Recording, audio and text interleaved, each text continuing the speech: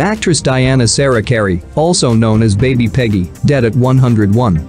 Diana Serra Cary, the child silent film star known by the nickname Baby Peggy, died on Monday in Gustine, Calif. She was 101. Born on October 29, 1918 as Peggy Jean Montgomery, Cary began her career in the film industry at the early age of 19 months.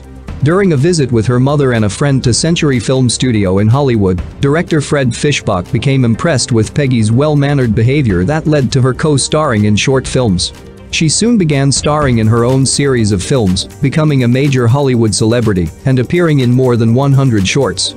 She starred in a short film as Little Red Riding Hood in 1922 and in Hansel and Gretel in 1923.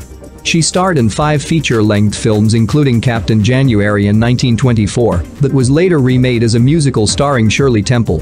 Her father, Jack Montgomery, was a cowboy who worked as a stuntman and an extra in cowboy films. In 1924, Montgomery got into a pay dispute with producer Sol Lesser that ended Cary's contract, which also ended the young actress's career. Around the same time, her grandfather stole all of the family's earnings, leaving them broke. The family gained back their fortune after touring the country for several years in the late 1920s, but hard times arose again with the Great Depression.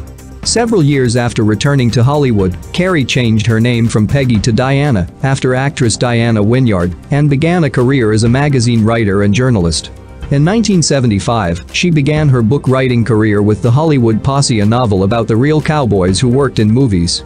Her autobiography, Whatever Happened to Baby Peggy, was published in 1996, and she authored her last book, The Drowning of the Moon, when she was 99. She is survived by her son, Mark Cary, and granddaughter Stephanie Cary. Her husband of 48 years, Robert Cary, died in 2003. She was a strong woman with a good soul and believed in truth and doing the right thing, said Mark. She is now at peace.